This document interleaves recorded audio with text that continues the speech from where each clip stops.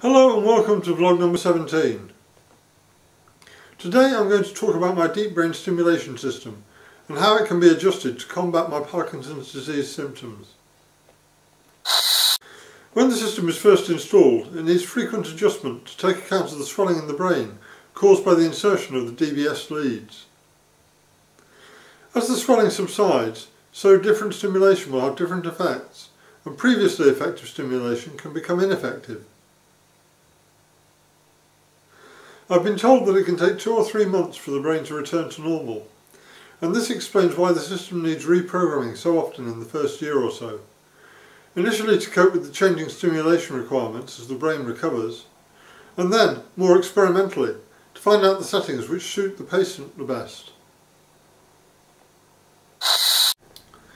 When I had my operation in April 2016, it was switched on just 2 days later and was adjusted on a daily basis during the 10 days that followed. On returning home, I made a tune-up appointment about every 4 to 6 weeks up until October 2016. I must at that point have achieved a satisfactory and consistent level of symptom control because I didn't return to hospital for reprogramming until March 2017, when persistent tremor in my left leg saw me booking an appointment. When you get to see your DBS programmer, they ask you loads of questions about the effects the current settings have had and the reason for returning for adjustment. The programmer then attempts to adjust the stimulation to provide a positive effect on the problematic symptoms, whilst causing no or minimal side effects. There are 4 contacts on each of the leads in my brain, and the neurostimulator can be programmed to deliver stimulation through any one of these contacts, or a combination of them. They can control things such as voltage, polarity, frequency and pulse width, and I'm told that things can get pretty complicated when necessary. My programming was successful using just basic settings initially. As my Parkinson's progresses and changes, so the settings in my DBS system will also have to be changed, and I hope that my system continues to be as effective at controlling or concealing my symptoms in the future as it is currently.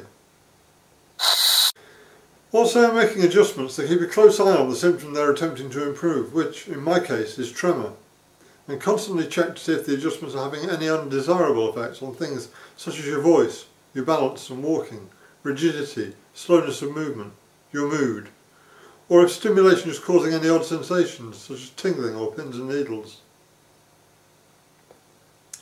It's funny, but when I'm asked if my voice is okay, I know whether or not it has been affected before I even open my mouth, so I can answer yes or no with absolute confidence.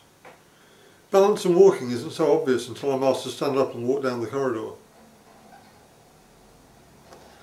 Once the programmer is satisfied with the settings, you are told to go away for a couple of hours, see how it goes, and return for further adjustment if necessary.